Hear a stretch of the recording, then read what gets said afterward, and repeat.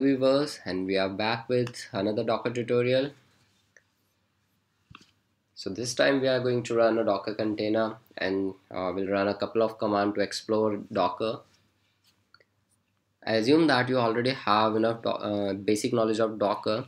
If you don't have enough knowledge of Docker, you can go through my blog tutorial and you can see what is Docker and how to set it up. You can download it for Mac, Ubuntu, or any OS on which you are running.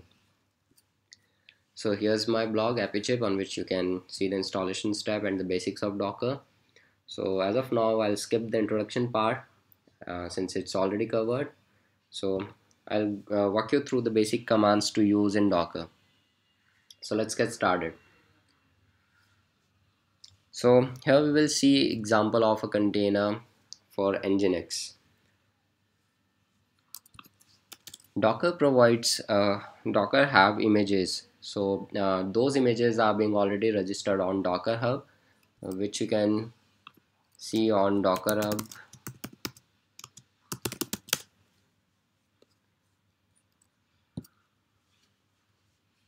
So here is an image of Nginx. This is the official build of Nginx, so multiple versions are available. So from here you can see what all versions are available and how to pull this image. So the command is docker pull nginx. Since the image was of more than 50 MB, so I have already downloaded it with the command docker pull nginx. You can also look for any images using docker search command. So docker search, suppose if you want to look for Redis, you can write docker search and it will give you the results. So the first image is the official one having 361 stars, and similarly you can look for any other like nginx one, so it will give you the desired images. As of now I have already downloaded nginx image, so by default it is downloading the latest version, but if you want to download any specific version, then you can put the version after the image name. So suppose you want to download 1.11 image or 1.10.3, then you can put it like this and hit enter.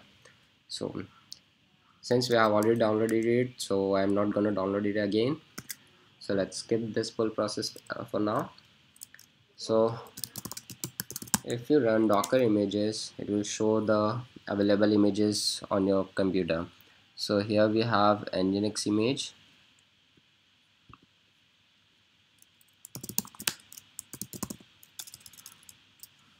Okay, so this is about searching an image, downloading it, and how you can download the specific version of the image.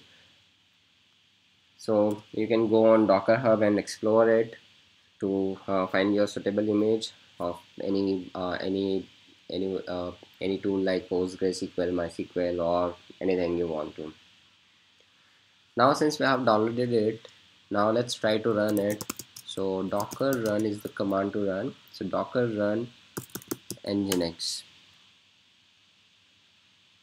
So it has already started running, so let's check this out with docker ps. So docker ps lists the running containers. So as you can see, one container is running and is up for 8 seconds. So basically this is the container ID, this is the image name, this is the command running behind the scene, and this is created at time, and status is since when it is up and running. The port it has exposed, and it has given a friendly name sleepy boot. So this is the result of docker ps. If I kill this and if I run the docker ps command again, it will show no container running. Okay, so since we were running nginx in the foreground, so let's run the container in background with -d option. So now our container is running. You can check it with docker ps. Okay, so it is running in daemon mode, and this time it has given it the name determined wing. Okay, so Docker PS gives all the required information, but if you ever want to get more details like on which IP it is listening and um, on which or what all ports have been exposed and so on, then you can always get it by running docker inspect command. Docker inspect and then the container ID. Oops. Okay, so it has given all the detailed information about the container like exposed ports and the host name and so on. You can explore the output of docker inspect. Now since our container is running, how to stop this one? Like if it was running in foreground, so I hit Control C and it was killed. So how to run it in how to stop it manually? If it is running in daemon mode, then you can run docker stop and the container ID.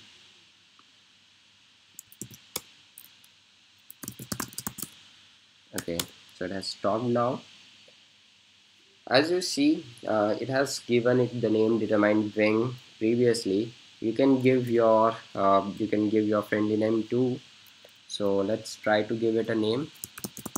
Docker run hyphen d hyphen hyphen name is the option, and let's give it a name web app, and let's expose a port 80 on the container and the image name. Here we go. Okay, as you can see, it is running, and this time the name given to it is web app. Now as you see,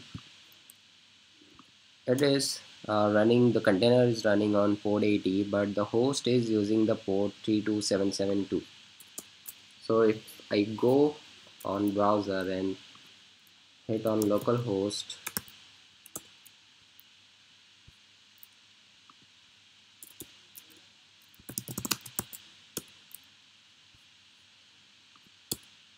so nothing is running. I guess the previous page was cached. So if I hard reload it, as you can see, Nginx is not running on port 80 by default. Although the container is listening on 80, but to access this from host, this IP should be used. Let's try to hit this IP, and here it is. You can also give the host, you can also tell the host to use which port. So let's stop this container as of now. So you can also stop it by the name which you have given, like web app. Okay, no, no.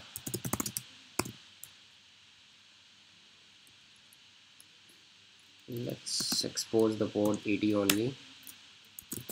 So error response from the daemon conflict, the docker name web app is already in use by this container. So let's remove this and run it again. So this time we are exposing port 80 on host.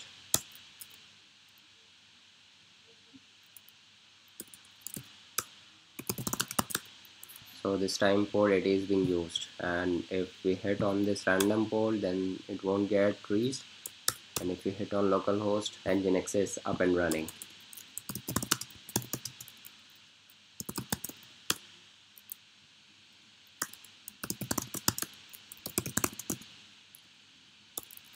Okay, so let's again run it on a random port.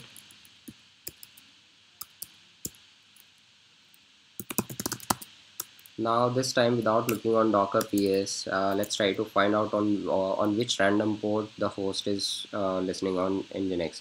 So that can be seen by docker port and web app and the container port.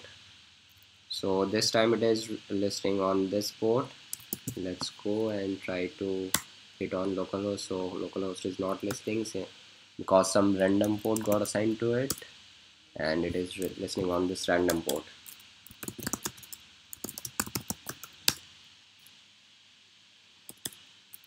Yeah, So Docker PS tells you the running containers, but if you want to see all the stopped containers, then you can run it with -a option. So it will tell you what all containers that were spawned and right now in stop state. So basically three Nginx containers are there. So one is with the name web app, another is determined wing and sleepy boot. So let's try to remove it.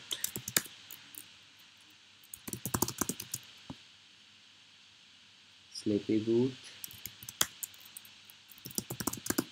and web app. So if you see now it has been removed. You can also remove the image with the docker RMI option. So docker RMI nginx. So it has deleted the image. So that is it from from this tutorial. To learn more, you can follow me on my blog, which have docker tutorial and many more. We will be back with some more docker tutorial. Thanks for watching.